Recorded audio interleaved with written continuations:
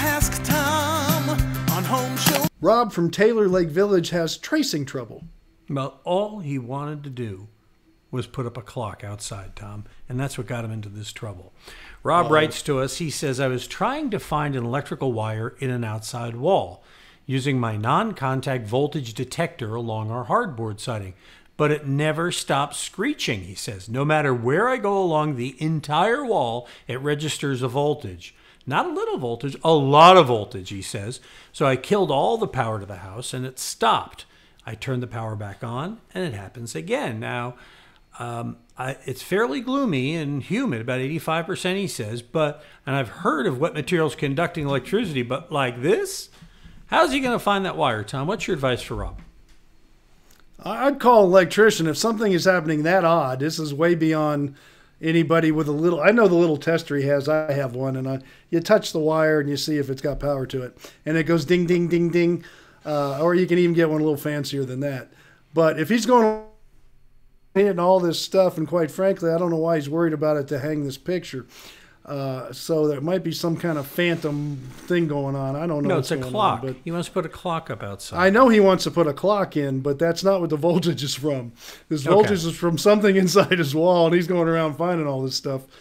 Then if he's really concerned about it, which I probably would not be, I'd just hang the clock, and I'm not too worried about him putting a nail through the wire. I'm not sure how he's hanging the clock. If he's putting in one of those big long nails, that's probably not the best way to hang a clock. I think the clock probably needs electric. I think he's looking for electric because he wants to. It's an electric clock. I think maybe that's the problem.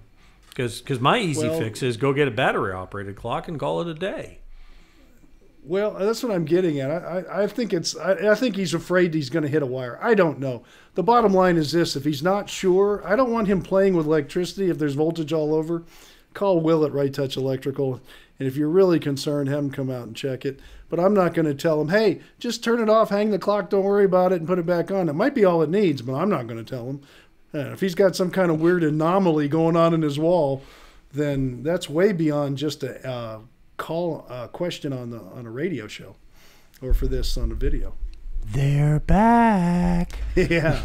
I've never heard such a thing. So I always answer these questions if it was me. If it was me and I found something really odd that was freaking me out, hey, Will, put me on your list. Come out here and take a look at this, would you? Yeah. I did it for my pool light. I could have fried myself, and I called him, and I paid him. He gave me an invoice at the end. But one of the things about him, just to throw this out, did you pay it? I paid it. Okay, just checking. Yeah, I just paid Rudy the other day, too. But the bottom line is this, is he will say, this is what it'll cost to fix it. And you can say yes or no. You can say, no, I don't want it fixed. Well, at least he put it in writing and said, he gave you the opportunity. And you have it in writing, so you would not say, hey, he lied to me. No, it's right there. He would give it to you. He's really an honest guy. And if there's something that needs to be taken care of, he'll tell expensive trip charge just to come out and tell you everything's okay. And quite frankly, when he's out there, if it's a wired clock, he'll probably wire it up, and you'll probably have him just pay him for that. But call an electrician when you're uncomfortable about electrical stuff. Don't just try to keep winging it. Don't wing it at all.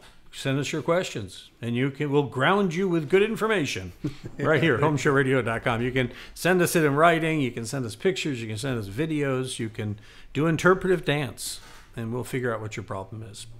It hasn't happened yet, but we're open to it. All right.